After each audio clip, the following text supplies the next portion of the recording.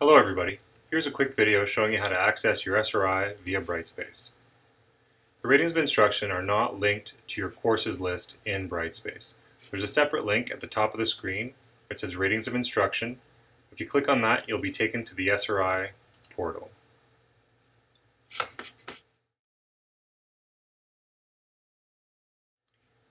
In the SRI portal, you will see the news, calendar, SRI tasks, response progress, reports, and other resources.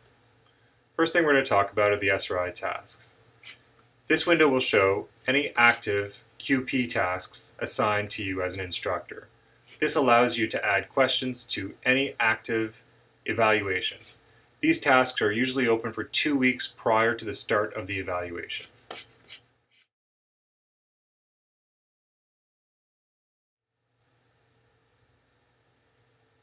The response progress window allows you to monitor the response rate of an active evaluation.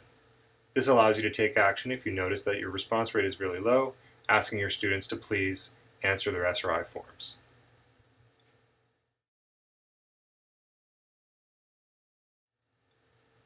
The SRI reports window allows you to access all your reports since the fall of 2012.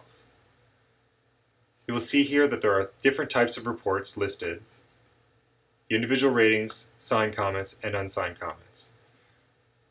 In some terms, we did have a separate report for cross-listed courses, and they'll start with X list. So if you're looking for a cross-listed course, they will be under an X list heading. The reports show in alphabetical order. So if you are looking for a specific year, my suggestion is to just search for the year, and you will see a shorter list that only includes reports from that year.